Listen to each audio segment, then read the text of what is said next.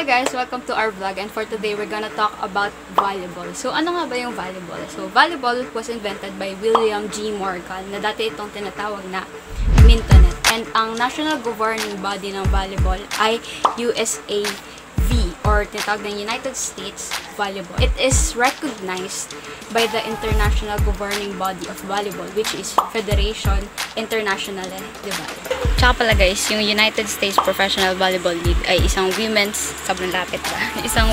volleyball professional league na nag-exist noong 2002 and nag-exist lang siya for one season. Sad no? Okay lang.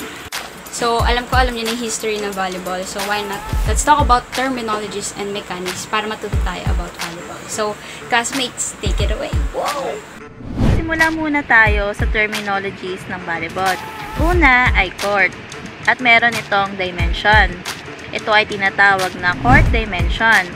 Ang court dimension ay may 59 feet from end line to end line and 29 feet 6 inches wide. Next is antenna.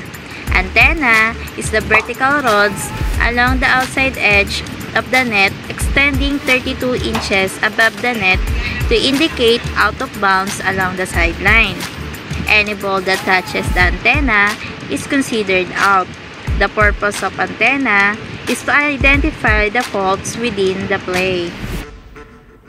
Now it's my turn to discuss about the ball we need to use when playing volleyball. And according to FIVB, or the Federal International de Volleyball, the ball we need to use is this. It should be spherical ball made with leather, or a synthetic leather, regulated with circumference of 25.6 to 26.4 inches, or a 65 to 67 centimeters. And we all know na sa bawat laro, merong mga rules. And to make it a fairly game, meron tayong mga taong naka-assign dito na tinatawag na referee. Merong two kinds of referee. The first one is the up referee, and the second one is the down referee. The first one is the up referee, or the main referee. He or she stays on a stand, while the down referee, or the secondary referee, he or she stand on the floor at the opposite end of the net. Ang kino-call out ng referee ay tinatawag na foul, a violation of rules that was called by a referee. May dalawang card nito. Ito yung red card at yellow card. So, yung red card, ito yung binibigay ng referee para dun sa mas malalang sanction. Tapos, yung yellow card, ayun yung warning na binibigay naman ng referee. While yung line judges, sila naman yung kasama ng referee. Sila yung signal to assist in making judgment calls. Sa volleyball, meron tinatawag na fault line. Once na tumapak ka sa line, sa service, automatic sa kanila na yung points tsaka yung possession ng bola. Ano nga ba ang serve? A serve is an act by one player to put the ball into play. The player is be located in the designated area behind the back line. Ibig sabihin, bawal ka lumagpas sa linya o bawal ka talaga lumagpas sa linya. At ang tawag sa taong nagsiserve ay server. Ang serve ay may iba't ibang uri. Pero syempre, hindi na ako magsasabi nun kasi makakaklas ka na. First type of serve is called underhand serve, like this.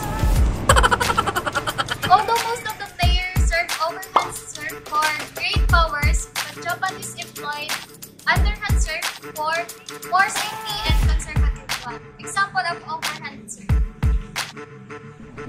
Jump serve. Ang jump serve ay isang uri ng volleyball serve na kinakailangan ng puwersa at pagbuwelo. So ngayon, i-introduce ko naman sa inyo kung ano ang serve. So ang serve, hindi siya legal service, pero isa siyang way o paraan para makaget ng point ang isang team. Guys, bago ko siya i-demonstrate sa inyo, isang mahalagang paalala lang po. Hindi po ako pro player, isa lamang po akong estudyante na gustong matuto kung paano mag-serve. Kaya, tara, let's serve! Papaliwanag ko naman sa inyo kung ano ang meaning ng ace. Ace is a serve not returned by opposing team. So, ang meaning lang nun, kung team nyo ang magsaserve at matouch man o hindi ng kabilang team ang bola, basta hindi nila na ibalik sa inyo ang bola ng maayos, ang tawag doon ay ace. Now, we were gonna talk about rotation or service rotation in volleyball. Rotation is meant to make sure that all the players on the team will go ahead and serve in order, and that they will stay on that order before the service is initiated. Yung rotation is pa-clockwise siya, so it means that all the players on the court will have the chance to serve. Short topic about volleyball, which is focus. Focus is kailangan mo laging mitingin sa bola, lagi kang nakafocus sa bola, laging mata mo nakatingin sa bola lagi. Kunyari, set, o kaya pag ano mo lang, sa pag-receive mo, yan, yun palang focus na yun. Or kaya sa pag-set lang. Ano lang. Pag may magsiserve, syempre dapat ready ka. Ready position, the flex, yet comfortable posture which a player assumes before moving to the point of contact. Dapat, yung moves mo, naka-bend. Yung kamay mo nasa unahan, shoulder down. Kasi inaantay mo yung bola kung saan siya tatama. Tapos kapag nakita mo na kung saan tatama yung bola, doon mo na aabangan yung bola pabalik sa opponent's side. Tapos, sa ganitong position, makikita mo kung saan maglaland yung bola. Pass, the act of receiving and delivering the ball to the setter. In volleyball, passing starts when a specific player receives the ball from their opponent and makes the ball drift or move it to a specific direction or to the setter. Overhead pass, a ball handling skill using both hands simultaneously to contact the ball above head and direct it to the intended target. So this is the act of receiving the ball and delivering it above our head and making it drift towards a specific target, may it be our opponent or our ally. One of the terminologies in volleyball is the forearm pass. It is hitting the ball in controlled manner in order to serve the ball to the setter, which is the playmaker of the game. So this is what it looks like, and as you can see in the picture, she has a control coming from her legs, and it is important to have a straight arm because if your arm is swinging, and it will result in less controlled pass. The next one is free ball. This is the easiest way or easiest type of ball to pass without spiking the ball, and usually this is because the other team cannot get a good pass or a good set, and therefore they must send the ball over just to keep it in play. It's a held ball. This often occurs when the players attempt to set the ball. When the players attempt to set the ball and the balls come to the rest in the player's hand and they attempt to throw back into the air, it is considered a held ball. Also, the balls come to the rest for more than maximum allowable time during contact resulting fall. This is subjective call. And now, let's proceed to the term setter, which is usually played in this position. The setter is much like the quarterback in football or the point guard in basketball. They are in charge of the offense. The setter is a critical position in volleyball. They decide who should get the ball and when. It doesn't matter how good the team hitters are if it doesn't have a setter that consistently delivers a good ball hit. Back set, a set made when the player who is setting the ball has her back towards the hitter. Normally, the setter back sets, but occasionally, a player other than the setter decides to get fancy and back sets to the designated hitter. It looks more difficult than it really is, but many players master the back set. Assist. Passing or setting the ball to a teammate who attacks the ball for a kill. The typical assist is a set, but generally, any ball delivered by one player to a second player to allow a second player is to make a kill is an assist. So yun guys, ang isa pang alam kong terminology ng volleyball ay ang libero. Libero, a player who can be substitute into a game freely in the back row for defense purposes. Usually, sila yung mga nagda-dive, naghahabol ng bola sa isang game. Kaya kung gusto mong mahabol ng tao, mahal mo ay maging isa ka na ang libero. Hi!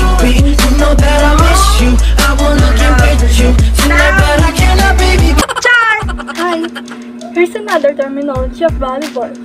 Dig. The dig is a forearm pass that is used to control the ball and pass it to the setter at the net. Defensive specialist. Etong position na to, kailangan consistent ka, tapos mabilis ka rin kumilos, tapos kailangan sobrang lower talaga nung yung position mo kasi ikaw yung magsasalo ng bola kapag mababa na siya. Hi! Nicole here at ipapaliwanag ko sa inyo kung anong ibig sabihin ng block sa volleyball. Ang block sa volleyball ay ang person line defense sa mga volleyball player kung saan pipigilan nila yung spike ball ng kalaban na makapasok sa net. So, ang nakikita ko sa mga volleyball players pag naglalaro pansin ko lang to tataas sila ng mataas tataas nila yung dalawang kamay nila tapos dito mapupunta yung spike ball ng kalaban. Pansin nyo ba yun? Kung pansin nyo yun, comment down below i-block yung error time tinatawag.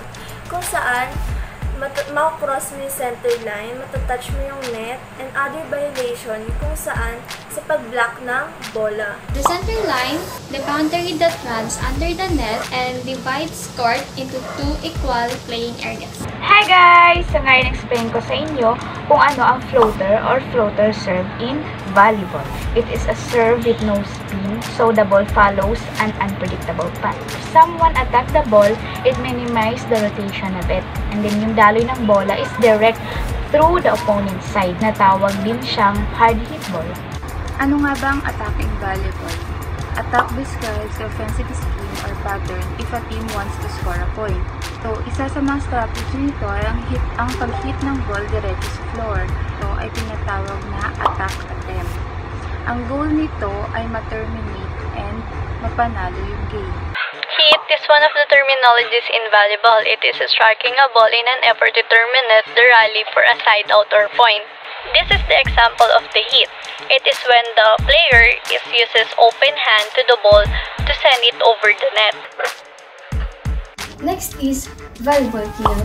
Ang volleyball kill o ang kill is a successful attack that terminates a play or rally, resulting in an immediate point or side out with team making the kill.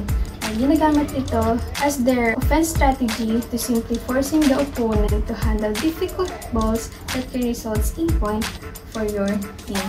Line shot in contrast siya sa cross-court shot kasi yung cross-court shot they are the angle defender.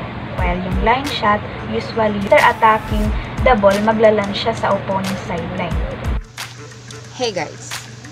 So we're going to talk about the back row attack. So it happens when a player rotated to the back row, jump behind the 3-meter line to hit the ball. Simula dun sa line, isahakbang ka backward ng 3 big step, 3 meters, no? And from there, dun ka tatakbo, magbubuelo ka bago mo i-hit yung ball. So, it is usually seen to Eliza Valdez. At kapag ginawa niya talaga yon is yung crowd. Ang rally point score, for example, is meron tayong 2 teams, si Team A and si Team B. Si Team A, nag-spike siya ng bola kay Team B, pero hindi nasalo ni Team B. Hindi nila nabawi yung bola. So, automatic yung point is mapupunta kay Team A. So, rally, kahit magpasapasahan kayo ng bola, kung hindi naman masasalo ng kalaban, yung point is mapupunta dun sa team na nag-serve. Next is yung juice. So, meron tayong tinatawag na juice 2. Sa volleyball, meron lang tayong 24 points. So, kapag nag-tie yung 2 teams ng 24-24, magdadagdag sila ngayon ng 2 points. Tinatawag nilang juice 2. So, kapag naman nag-tie ulit, 26-26, another 2 points na naman. So, add lang ng 2 points, kahit umabot kayo ng 30 points or 50 points, kung wala pa rin natatalo, tuloy-tuloy lang siya. Infinity siya. Unless na lang kung hindi makahabol yung isang team, that's the time na meron na kayong madedeclare na winner. So, ayun na. Dami nilang sinabi na. Akala mo naman talaga mga volleyball player. So, ngayon, we're going to tackle about the rules and regulations in playing a volleyball. So, the first one in rules and regulations playing a volleyball is you have to toss a coin. So, dito, madedetermine mo kung sinong team ang unang mag-set ng ball. So, ano sa tingin nyo? Tao, Ibon? Okay, tao siya. Sa ating players, ang volleyball and nagko-consist ito ng 6 players per team. So, yung pangalawa naman is the ball may not be played off in an adjacent court. Ibig sabihin, players must play in his own court. Dapat dun lang sila at dapat hindi sila lalagpas dun sa may free zone nila. Okay? Gets ba yan? Number 3. So, sinasabi dito that any ball that hits the ceiling or any outside objects is considered out of play. So, very self-explanatory. Pagka yung ball daw, tumama siya sa ceiling or sa kahit anong bagay na outside ng court, considered siya as out of play. Number 4, sinasabi naman dito na for safety purposes, jewelries should be removed or taped. So, etong mga hikaw-hikaw na yan, tatanggalin yan. Or, pwede din naman na i-tape lang siya. Para safe din na hindi tatamaan. Okay ba? Hi guys, I'm Jenica and I will teach you how to serve. First thing to do is, alam mo kung hanggang saan ka lang. The lines. Okay? Pag nagsuserve tayo, bawal tayo lumagpas. Next is, I will teach you the underhand and the overhand. Okay? Guys, remember, dapat alam mo kung hanggang saan ka lang. Bawal tayong umapak sa lines when we are going to serve. This is the underhand serve. Pwedeng naka-close yung hands natin. And ito yung pinaka-basic na ma-receive. Pwede rin tayo mag-bend ng onte for the extra force. And pwedeng naka-open yung hands natin. Depende sa force na mabibigay natin. Next, the overhand serve. Make sure to hit the ball above your head. And this is one of the hardest to receive. Make sure where your target is to prevent the errors. So, dugtong dun sa mga sinabi ni Jenica, ito yung pang-apat na mechanic sa pag-serve. Nag-serve ka, tapos tumama yung bola sa net, tapos nahulog sa court ng kalaban. Pag hindi nila nasalo yun, points natin yon. Pero pag nasalo nila, tuloy yung pag-volley ng ball. So, ito naman yung pang-5. Para malaman kung sino yung susunod na mag-serve is ganito.